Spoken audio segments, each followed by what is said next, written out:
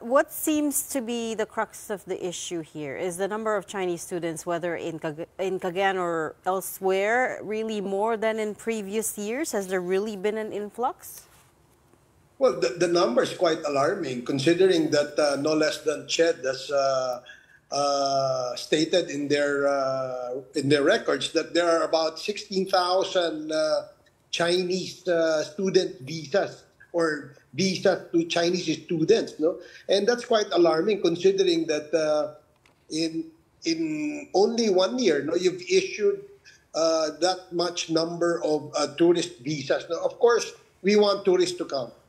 Of course, we want them to invest here. And of course, we also want them to study here. But now that there seems to be some problem with that we're involved in as far as the West Philippine Sea is concerned. So I guess the number of the influx of Chinese students is quite alarming, to say the least. But that's my question nga eh.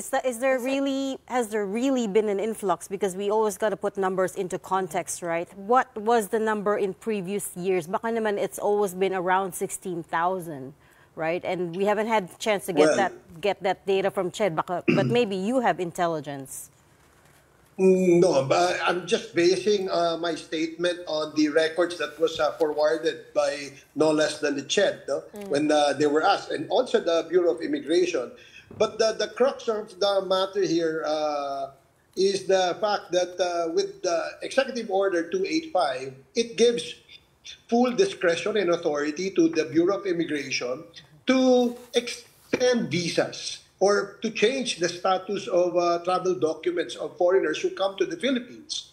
I have no issue with Chinese tourists coming here, spending their money here. That's fine. In fact, we want to invite them all to come here so that they can help the economy. But when they come here as tourists, and then when the tourist visa expires, are you telling me that 16,000 people who came here as tourists who suddenly changed their mind and became students?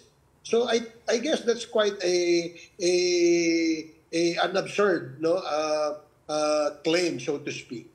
Well, Congressman, would you happen to have any kind of data that we can compare this against? Do we have, for example, data of other nationalities, foreign student nationalities or foreigners that came here on a tourist visa and had their visas converted into student visas from other countries, perhaps? Well, based on the CHED's information that it was out in the media, there are about 23,000 foreign students in 2023 that was enrolled in our universities. But 16,000 of those 23 are all Chinese.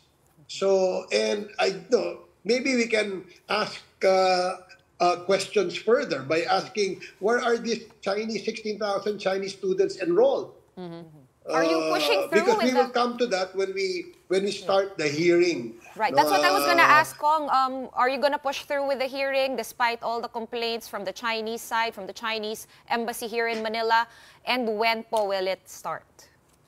Yes, we will. We will. There's a resolution filed by Congressman Lara and Congressman D to investigate the sudden influx of Chinese students in their province. So I guess hopefully by next week there probably will be a scheduled hearing. If not, even if Congress is on break, we can still hold committee hearings, especially on urgent issues and subject matters like this.